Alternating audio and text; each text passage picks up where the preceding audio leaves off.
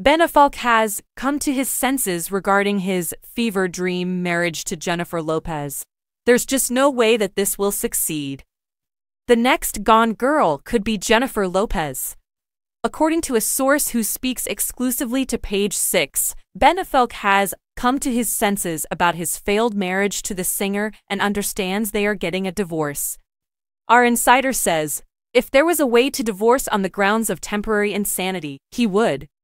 He feels as though the past 2 years were merely a fever dream, and he has realized that this isn't going to work, the source said.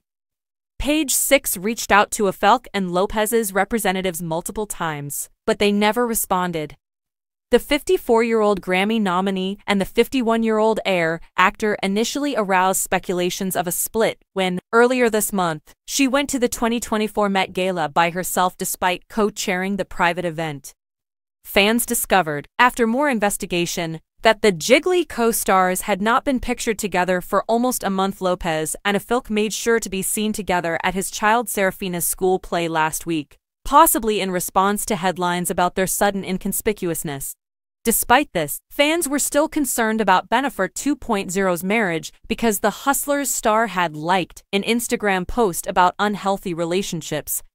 Affleck has been house hunting in Los Angeles while living apart from his spouse, according to sources who spoke with Page 6.